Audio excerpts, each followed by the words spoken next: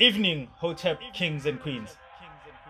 Welcome to the first episode of the SOU Did You Know Lectures, where we share ancient African history and we enlighten our black brothers and sisters. Let's forget about Christopher Columbus a moment, and let's forget about the 1652 Jan van Riebeeck invasion for a moment.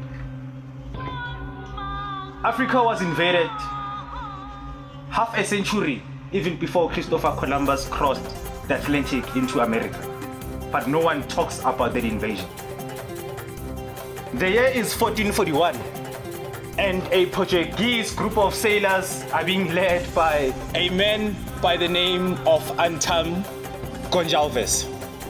This man leads a team of Christian missionaries who are sent by Prince Henry at the time. So the main instruction is given to Anton Gonçalves, but the instruction comes from a guy who is named Prince Henry. This is in 1441. So Prince Henry gives a mandate to this so-called Anton Gonçalves to go to the west coast of Africa in a place called Cape Bajado. This is 300 miles north of Senegal. This group of Portuguese Christian missionaries arrive on African soil. They find a tribe of black African kings and queens. As we are welcoming African people with our humility, we invite these people in and we start having conversations with these people. Believe it or not, this group of sailors captures 10 black people, women, children and men, and they put them on a ship back to Lisbon to be given to Prince Henry as a gift. These 10 skilled laborers, we already had the Sphinx, we already had the pyramids. Africa was already sailing overseas with our kings like Abu Bakr II. Africa was already civilized in 1441, and this is why these Portuguese came to Africa and they captured our own black genius. These people were donated to Prince Henry as the first true black slaves. So in essence, in 1441, this is when the actual black slave trade begins under the Christian rule. This is an instruction by the prince, who was a Christian leader.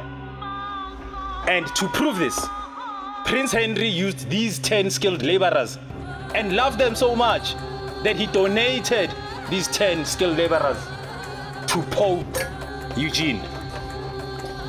So Pope Eugene gets donated 10 black skilled laborers who he loves so much that in return, Pope Eugene gives to Prince Henry the title right deeds to any land in Africa when Prince Henry goes back to the same land to capture more black people as slaves to be sent back to Portugal in Lisbon under the instruction of Pope Eugene,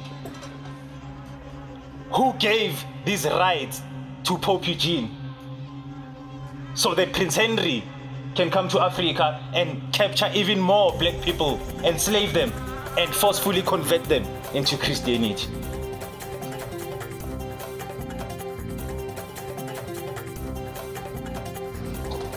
"12 years after Pope Eugene had given title right deeds to Prince Henry, another amazing thing happened when they say history repeats itself.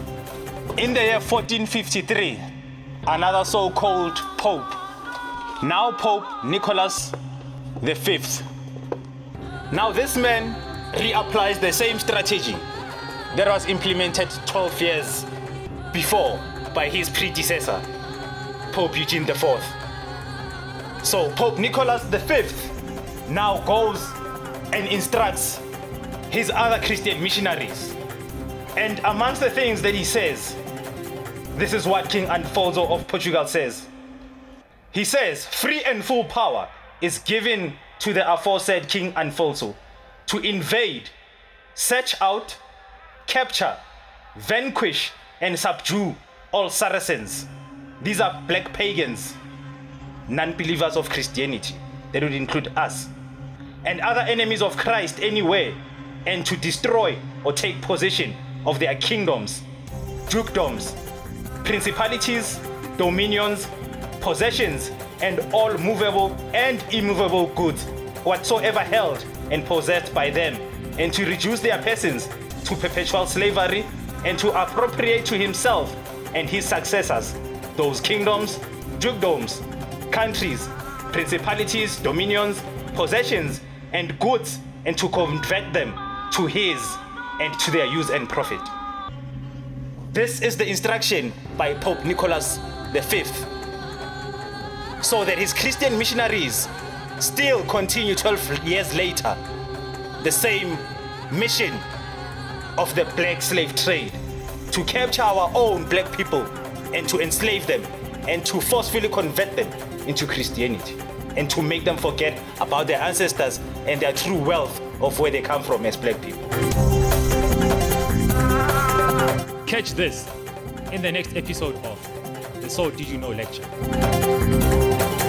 So, before any African invasion happened, the Portuguese and other European clergy members sat with their membership, and meetings were held and speeches were shared amongst those organizations. A Belgian king, as an example, called King Leopold II. This is back in 1883 in Belgium. This man sits with his compatriots and he shares this speech with them prior to their departure to Africa. Please support our Sons of SOU channel. You know we're bringing light. Like, because you care, share, and don't wait another moment. Comment. So Tribe, subscribe.